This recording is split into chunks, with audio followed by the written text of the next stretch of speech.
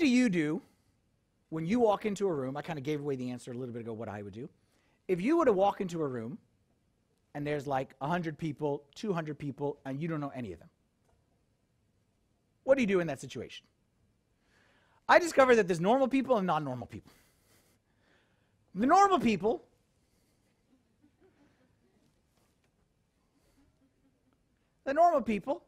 quietly walk in, stay to the side, don't do their best to not disrupt anything, because this is a very stressful experience for most normal people. Then I feel like there's some people out there, you may be one of them, where this is not a stressful experience for you. This is fun. This is exciting. For you, a stranger is not a stranger. It's just a friend who doesn't know they're my friend yet. We love you. We think you need therapy, but that's fine. As a normal person, every fiber in my body, when I go in this situation, wants to hide in the corner. But sometimes, what I discovered, oftentimes, God tells me to do the exact opposite. This is probably like 2 months ago, something like that. My daughter started a new school. She's in high school now. She started a new high school. And they were having this event on a Saturday night for like the parents to get to know one another. So this has like Marianne written all over it. I don't usually go to these events, okay, because like I don't go to these events, okay? But Marianne, for some reason, couldn't be there. So she needed me to go. I didn't want to go because A, I don't want to go.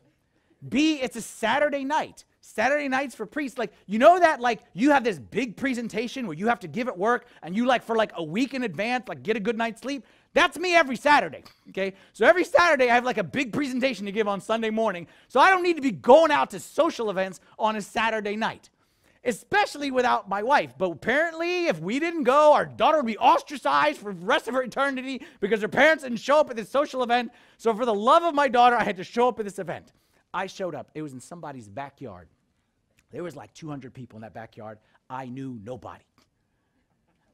And Marianne wasn't there.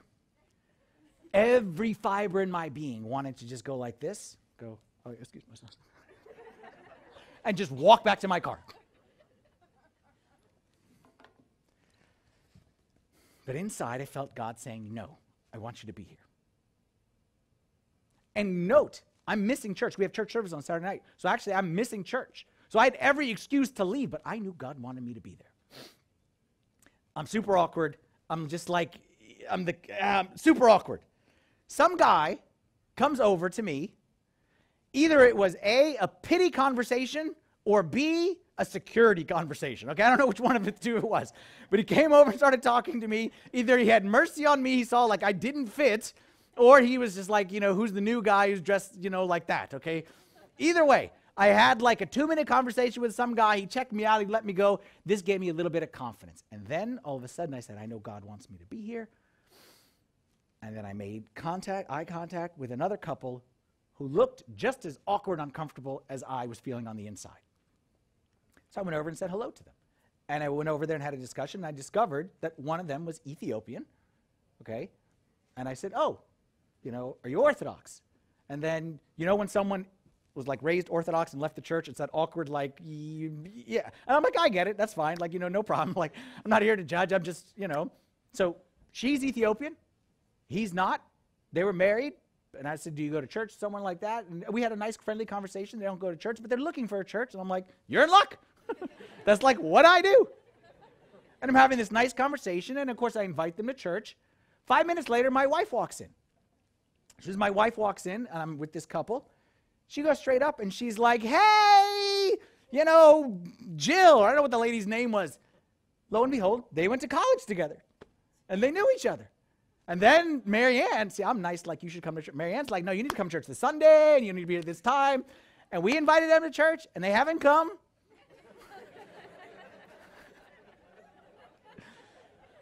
But I wanted specifically to tell you a story of that, okay? Because what I want to say is this. I don't care whether they come or not. Of course I care, like I want them to come. But my point is, my job is not to bring them to Christ.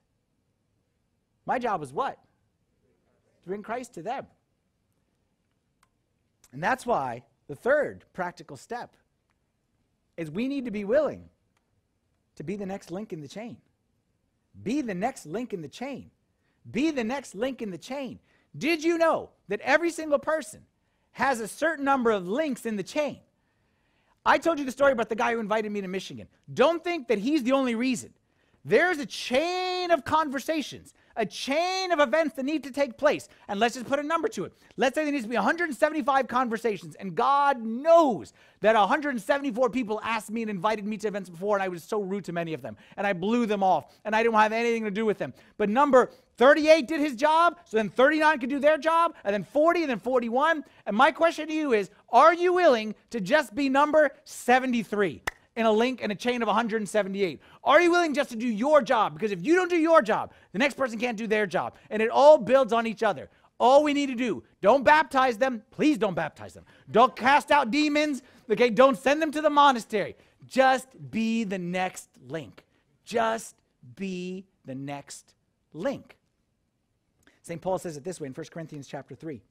He says, I planted, Apollos watered, but God gave the increase.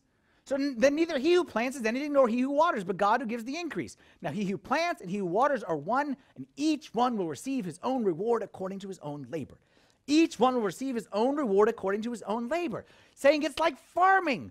You may not be the one to bring the fruit, but the guy in the fruit needs the person to water, or needs the person to break up the soil, needs the person to plant the seed. I think I did those in the wrong order, but you know what I'm trying to say. Like, are you willing just to be the guy who breaks up the rough soil? You didn't bring any fruit, but you made it so the other guy could plant. And are you willing to be the planter? And then the other guy's going to water, and the other guy's going to fertilize. And then some schmuck shows up at the end and brings forth the fruit. But come on. It's not him. It's a chain. Are you willing to be the next link in the chain? Because the bottom line, if it is done out of love for God, if it is done out of obedience to the prompting of the Holy Spirit, it will never be a failure. Whether they come to church or don't come to church. Whether they ever repent or don't repent. If it's done out of love for God, there is a reward.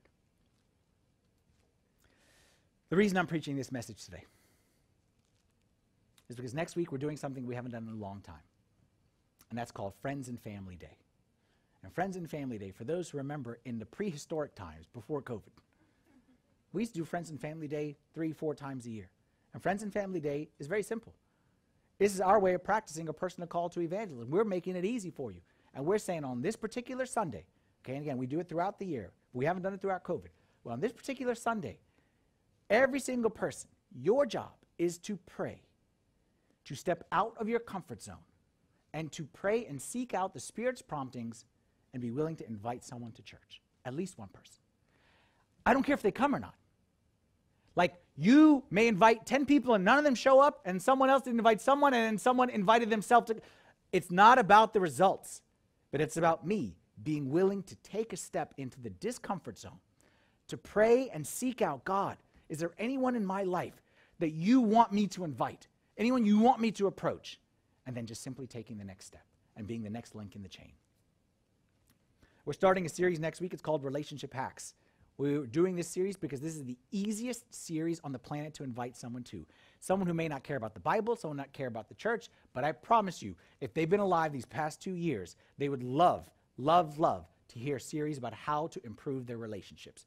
And especially what we're going to talk about is about how I mentioned this earlier when I announced it after the liturgy, is starting relationships is easy. Everyone knows how to do that. But where we struggle is fixing them. And that's what we're going to talk about. We're going to be relationship mechanics next week. We're going to talk about how anyone can buy a new car, anyone can start a new relationship, anyone can do anything like that. But what happens when there's some problems in it? We're going to talk about it every single week for 5 weeks.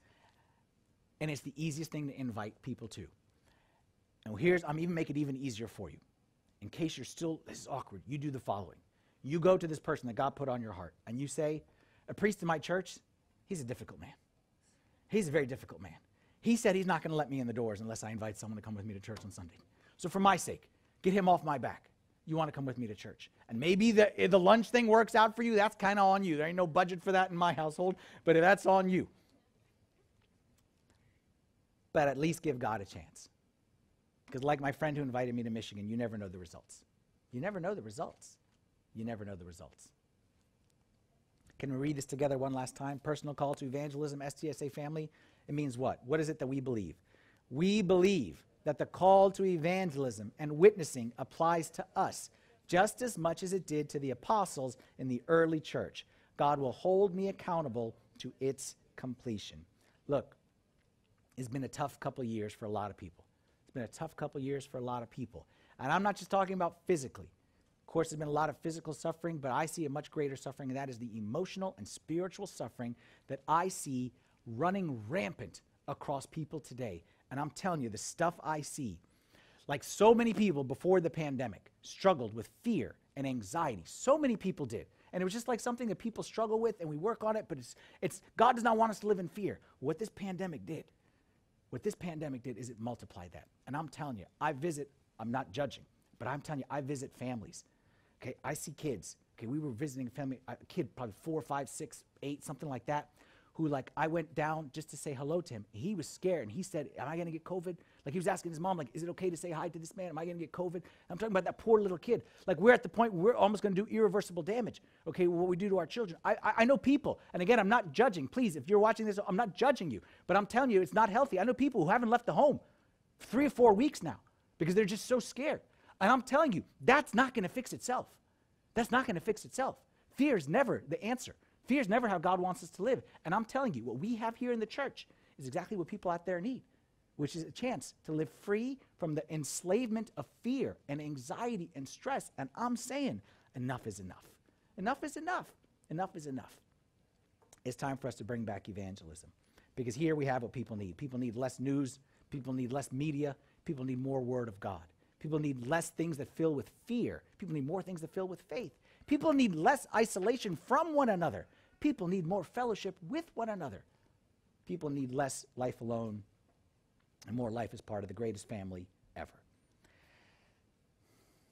And you may be the link to help someone find it.